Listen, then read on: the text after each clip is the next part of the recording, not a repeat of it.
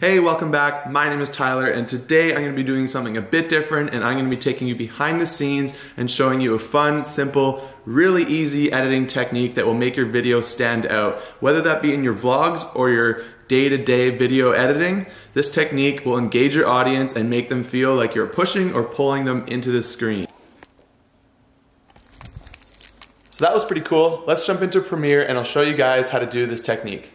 Alright, so we are here in Premiere Pro and I have imported my files into the program. This is going to be the quickest and easiest tutorial you guys have ever seen. First, you want to import and put your first shot into your sequence, which is the shot of yourself, which is myself, talking to the camera. So I imported that in, which is this one here, and you want to go through it and you want to cut it where you want the effect to begin. So I've gone through and I've cut it to where I finished talking, and I've made a cut on it right there. Next, you want to grab the second clip, which is this clip here. And what I did was I went and I filmed the computer screen.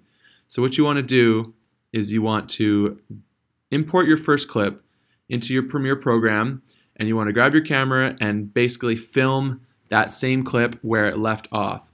So I have got my camera and I've imported my file, and I am now filming that shot from my camera. As you can see, when you scroll through it, there's the shot, and I pull back from the screen, and that is the effect.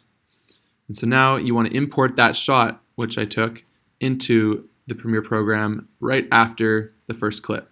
And as you can see, they line up pretty nicely. When you scrub back and forth, you can see both the computer shot and the Premiere Pro shot.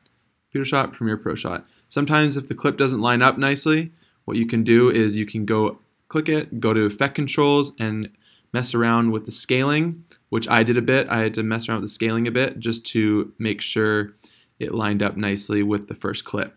So when you play it back, this is what you get. Video editing. This technique will engage your audience and make them feel like you're pushing or pulling them into the screen. Simple as that. And then I just turned the camera and started talking to myself. So that was pretty cool. Let's jump into Premiere and I'll show you guys how to do this technique. So as you can see, that was a very simple editing technique that you can use to enhance your videos. If you like this tutorial, please leave a comment down below and let me know what tutorials you want to see in the future. For now, please subscribe to my channel and we'll see you guys in the next video. Peace.